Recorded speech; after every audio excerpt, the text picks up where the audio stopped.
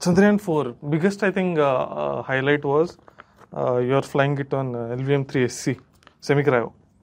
So what's up with the semi-cryo, as in SC 2000 now?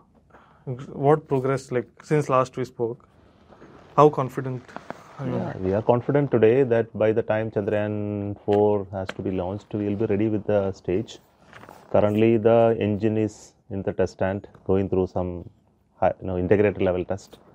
So we face small issues, but then it is getting corrected. So the next powerhead level test is scheduled in another few weeks. Okay. So hopefully the engine could be ready by the time that we are ready for launch. Now coming to the engine is one part. The next is a stage, the semi-cryogenic stage. The stage, all the tanks, structures, everything is realized. It is also going through the qualification program. There's a lot of tests are required to be done. So after that, the stage testing is also to be done, engine plus stage. So the facility is just now recently commissioned. So everything is next 2 years. I believe that we should be in a position to make it ready. And the SLP plumbing and all. That is not much. All engineering details are worked out. So we'll have to give some time slot to implement, because when the launch is not there, only we can do that. So we'll see. When it is ready for that, we will do it. Maybe 2 months of slot we'll have to give to cut and weld and piping, a lot of laying out, wiring, all that has to be done. It will be done in short time. So it will also have like a D3, D4 campaign, or like development campaign will be there? No, there is no development test. It will be the flight straight. We will have a full stage level test anyway. So there is no need of any development test, because architecture of the vehicle doesn't change. Okay. Instead of a single engine, twin engine, we have a single engine core. That's the only thing. So the control system will take care of because thrust is double of L110. So it is there is no change in as far as the vehicle configuration is concerned. And the transitioning from S200 to core, etc., is similar. So we have made sure that that is not a major change in the architecture of the vehicle. So it doesn't call for a development mission. Okay. We'll have to see. And does the aero profile must have changed, but aero profile will not change. But it's outside the L110 that. No, L110 is only the aft-end change. Aft-end change, it is not a major change as far as the vehicle is concerned. It's only the aft flow configuration will change. That is a plume, we call it plume interaction. Now the two plume comes with the central plume comes. We studied it enough. I think there are no issues. Okay. So this will be in air, like in yeah, flight. It will be ignited in flight. Okay. Yeah. How much? What upgrade does this, like in terms of payload, raw payload capacity? What? Yeah, we are targeting something like 500 kilogram. 500 kilogram extra. This is on top of C-32 extra 500.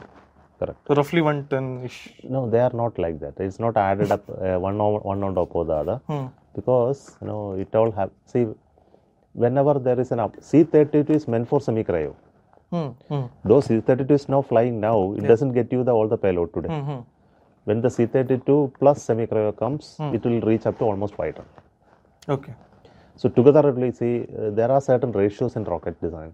So when the upper stage becomes heavier, lower stage also has to become correspondingly heavier, so as to make the velocity at the end of the lower stage to be kept at the same. There are ratios are to be kept same. Then only you can maximize payload. So if you make the upper stage more powerful, more propellant, it doesn't give you automatically payload, unless the booster is also capable of putting the upper stage at the right point. Right. So you need to make the booster also stronger to handle it. That stronger will come only when semi-cryo comes. So the entire capability of C-32 you can extract only when the semi-cryo comes. But we are injecting C-32 early, so as to generate some heritage of the system. Even in case of L110, like isn't it like just barely above gravity, like the total velocity it imparts, like after S200 is separated, the velocity of L110, that is it is impacting on the top stages, it's like little above. No. So velocity has nothing to do with the gravity. Velocity, see, we need to give approximately 7-8 kilometers per second. 50% is given at the end of L110. Okay. So 50% is given by C-22. Right. So now with C-32, it will be still the same. It will be 50% by semi-cryo and 50% by C-32. This ratio cannot change. L110 plus C-32. There is nothing. L110 plus C-32 is orbital velocity. No, as in C32 has to do even more work now because no, there is nothing like that. I think this is what this is the trick of design. That is at the end of L1 ton, the velocity at the end of L1 ton or the end of semi-cryo stage, the velocity will be the same. So then the next incremental velocity added by C25 corresponding to L1 ton will be the velocity added by C32 corresponding to semi-cryo. So the ratios are to be kept same to then what will get is you get a higher payload. So the whole thing will be done for 4 ton in case of C25, will be done for 5 ton in case of C32.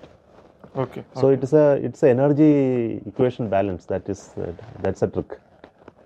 Okay.